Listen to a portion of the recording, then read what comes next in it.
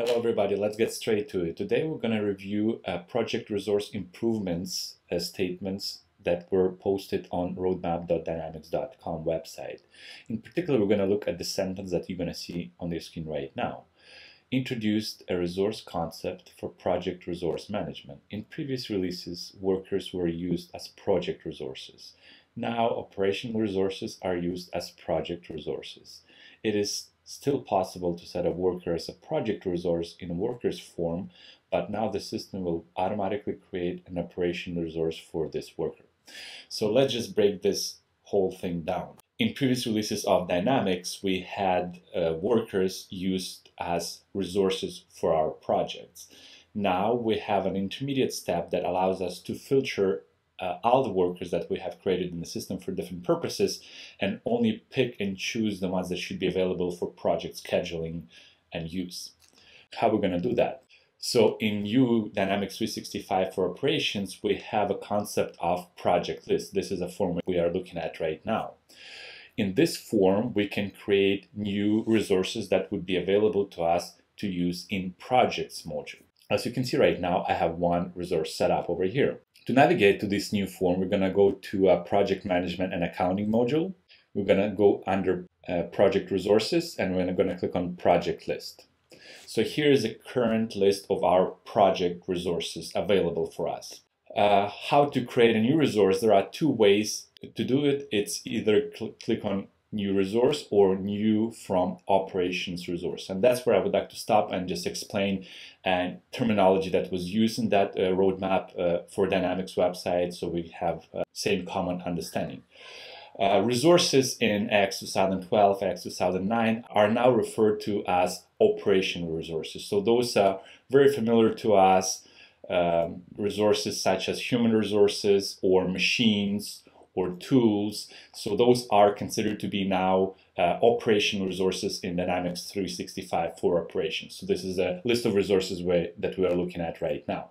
We still have a concept of workers, which basically is employees or contracts, two types of employees. And we have those as workers. And now with Dynamics 365 for operations, we have a concept of project resources, which we can see in our project list right now.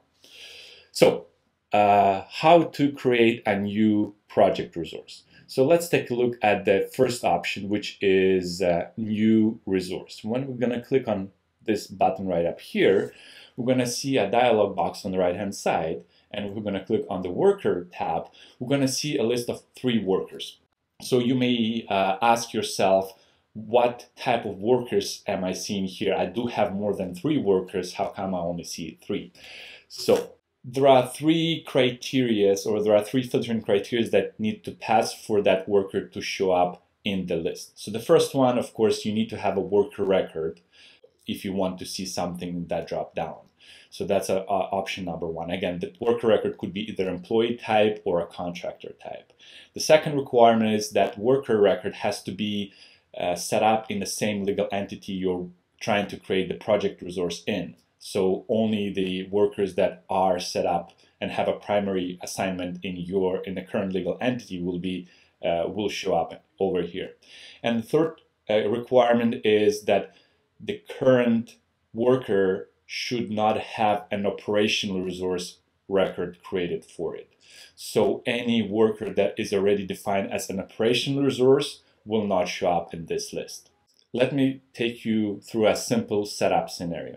I'm going to go into my workers form right now, and I'm going to create a brand new worker type employee. I will name him Tim and the last name Jones. As you can see, the legal entity is USMF, which is a current legal entity. The worker type is employee, and I'm going to click on new, hire a new worker. So as simple as that, I just created a brand new worker, Tim Jones. Then I'm going to go back to my project list form, and I'm going to click new resource button. And from here, I'm going to click on the drop down for worker. Right away, I can see my Tim Jones worker showing up in my list right up here. Pick one here. Click select. I just need to select a calendar for it. Let's say it's going to be 24 hours, and I'm going to click create. So as simple as that, I have created a brand new project resource. In addition to creating a project resource, as stated in our roadmap article, the system will automatically create an operational resource for this worker. So I created a worker, I used that worker to create a project resource, and as soon as I did that, system on the background created an operational resource for that project resource. So let's take a look up here. I'm going to go and search for Tim in description. And I can see Tim Jones is created as a resource with number 000668 automatically by the system. If I were to delete a project resource right now, my operational resource for Tim will still be intact. I will still be able to see it right up here. I can delete my operational resource that was created automatically manually as a separate action. Let's go back to our project list right now, and let's explore a second option for creating the project resources. It is a new from operation resource. When you click on this button right up here, we're going to see a dialog box, a different one on the right hand side. As you can see right here, the only input is picking an operation resource. Let's look on that drop down, and we see a few names over here. Now, you may ask yourself, what type of operational resources do I see in this list? Again, there are several criteria that I will list for you right now. The first, of course, is it has to be set up as an operational resource. Again, operational resource is what was formerly known as a simple resource that you have set up in a production module or a human resource module, for example. So those are our operational resources. The operational resource has to have a type human resource. So if I will go back to my human resources right up here, I'm going to clear that criteria, the resource has to have a type human resource for us to be showing up right here. So that's a second criteria. So you have to have an operational resource. That resource has to have a type human resource. And the third most important criteria here is there should be no record in a table that is called ResResourceIdentifier for that operational resource that you're trying to create a project resource for. Now, there's a great article written by Eugen Glasow, which was posted on Microsoft blog. The article is called AX7 Table Browser and Class Runner. You're going to find a link to that great article in the description for this video. In the first portion of this article, Eugen explains how to delete a worker at new AX, Dynamics 365 for operations. There are multiple errors that you can get when you try to do that. The first one is that worker may be linked to a resource, but when you try to delete a resource, you may get an error that may look like this. Resource cannot be deleted while dependent res resource identifier exists. Delete dependent res resource identifier and try again. And unfortunately, he explained that's a manual option that you have to do that. What I used to get to this is a plugin for a Chrome browser. Again, very nice feature right up here that allows me to browse tables in AX and find the relevant information. You will not get this error with new workers and new resources that you set up. But if you use demo Contoso data, which I am using for this demonstration, you may encounter this error for existing resources that already come in out of box in USMF legal entity in the Contoso company. In order to solve this error, I had to do a two-step approach. The first step was to find the record ID of a resource that I'm trying to delete, the operational resource that I'm trying to delete. And again, in order to do that, I used the utility which is called AX Table Browser for AX7, which is a Chrome add-in or an extension. This is a table where you can find this information, which is worker control table.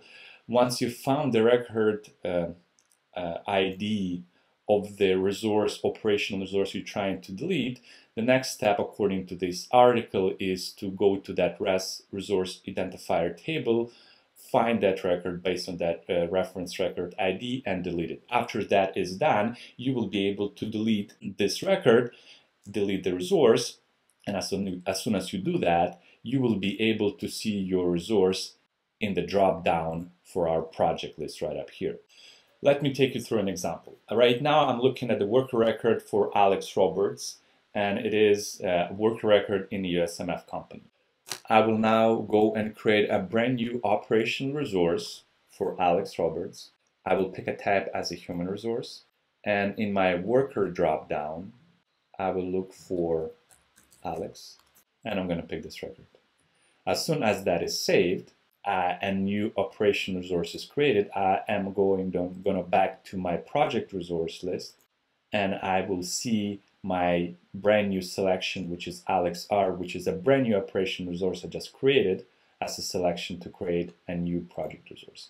As soon as this is done, you will create a brand new resource for your projects. Now, only the resources that have been designated as project resources will be available for project selection. For example, assigning the projects, assigning project categories, assigning costs and sales prices, etc. So here's a new intermediate level, which is a project resources, which again filters the list of all the workers that you may have set up in the system for different purposes to only highlight the ones that should be available for project management module. And the last thing that I would like to finish my demonstration for today's video is the point that I have highlighted right here is a new functionality is an added ability to define the default resource role. So let's take a look at this setup. So we're going to go and we're going to search for setup roles main menu. So it's under project management and accounting setup resources. Here we can define an unlimited number of user-defined project resource roles. You can see that I created one for manager, and then you can designate any of the roles that you created as a default role. So any project resource that is created by default will be assigned to that team member role right now. Again, you can pick any role that you have created. And where do we find this setups, or where can we assign additional roles to our project resources? And if you're going to go back to our resource list right here, we can click under ribbon bar for the project resource role, and that's where we can assign additional roles to the resource that we just created. That is all for now. Hope you enjoyed this video. More to come. Until the next time.